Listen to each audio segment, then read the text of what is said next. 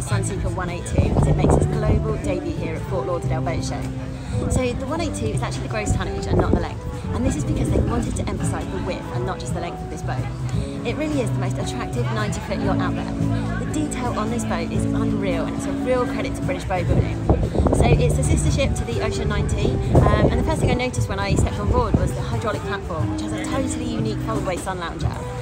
The beach club is unreal. You can create such an awesome beach environment. It's got barbecue, it's got sun lounges, and then as you step up the stairs, it's got some custom loose furniture, so you can really make the space your own in any way you like.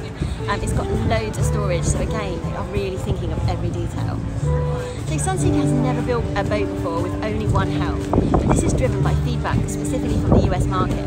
So as you look through the main salon, you can see straight through and straight forward, and you can see straight through to the slightly raised dining area, which is such a lovely design idea because you get an awesome view whilst dining and entertaining. So awesome crew access with 4 berths and 2 cabins for the owners. The crew can easily move through the boat without disturbing anyone or the owner.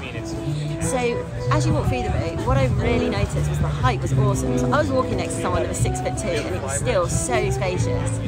The designer staircase, wow, the spiral design of that looks unreal. It's got a fully equipped galley.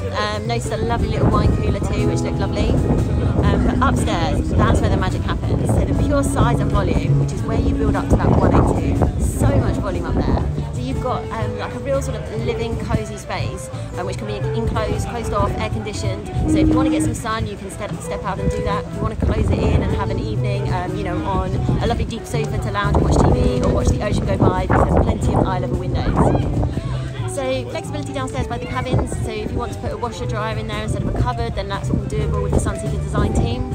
And then the 2 twin cabins that come together as doubles electronically if you'd like that as well.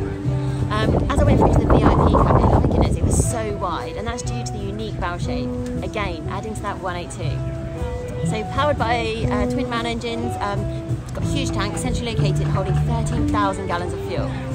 So this enclosed flybridge really is a huge hit for the US market. The outside deck area as well, as we walked through, was really, really spacious. Huge sun pads with parasol options, drinks on hand, and the fridge right next to you as well. So it's not a super yacht, but it behaves exactly like one. So honestly, if you get the chance to check it out at the show, I 100% would recommend. See you soon.